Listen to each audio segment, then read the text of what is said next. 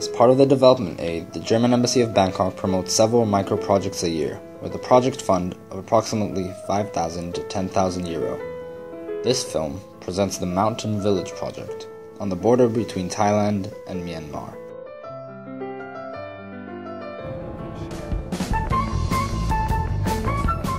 Follow the green tree frog. That is what the driver of the German embassy has been told. At the beginning of their journey, everything looked quite normal.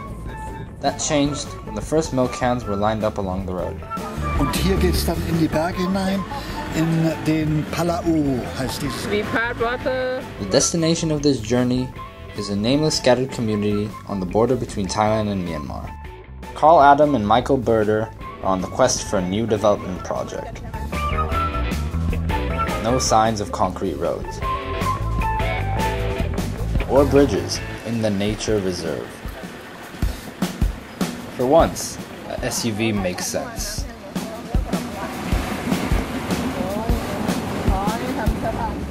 Arrival in the mountain village and a warm welcome.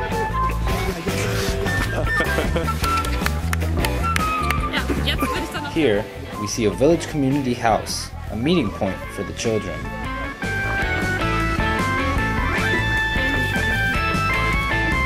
Bamboo huts are suspended on pillars. Only the kindergarten in the back has solid walls. The ultimate attraction, a photovoltaic power system.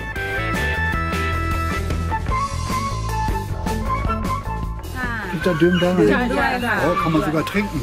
Michael Berder of the Health in Germany organization shall implement a new project in the village on behalf of the German embassy, providing each house with an independent power supply.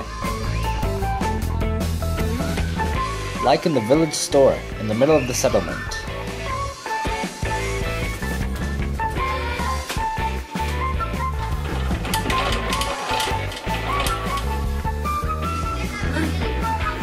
The river, the only source of fresh water, is only accessible through a steep path.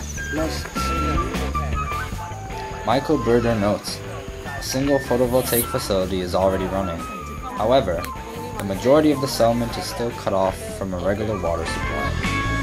Briefing with Carl Adam, a member of the German embassy staff. Contact shall be made with the people on the opposite side of the river. Also, wir haben auf dieser Seite gesehen, das ist jetzt der Bereich, der mit Fahrzeugen erreichbar ist. Ja, richtig. Dass zum Teil eben Elektrizität schon vorhanden ist. Die meisten Häuser sind aber nicht beleuchtet. Es gibt keinerlei Elektrizität von außerhalb.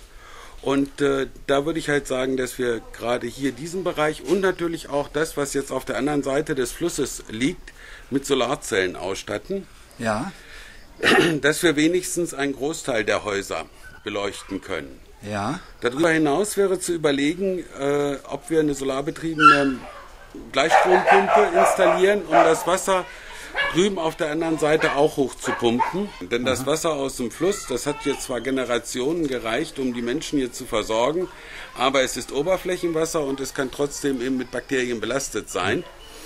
Von daher, und gerade auch in der Regenzeit wird es nicht so klar sein wie jetzt, dass wir dann auch eine Möglichkeit haben, dieses Trinkwasser hier zu filtern und das den Menschen dann eben auch in besserer Qualität zukommen zu lassen. The living conditions in the village resemble the Stone Age. So the question remains whether the new facilities will be utilized. Richtig. Es macht keinen Sinn, wenn hier die Bevölkerung eben sagt, wir haben jetzt die ganze Zeit das Wasser so konsumiert, wir brauchen die Filter nicht und lassen sie also ungenutzt in der Ecke stehen, dann ist das vergebene Liebesmühe. Also wenn, dann muss da eben auch schon ein bisschen Wille von der Bevölkerung da sein, die zu nutzen. Michael Berder will supervise the project on behalf of the embassy. Once this project is realized, it will have great positive impact on community life. The retired businessman still has a lot of work to do.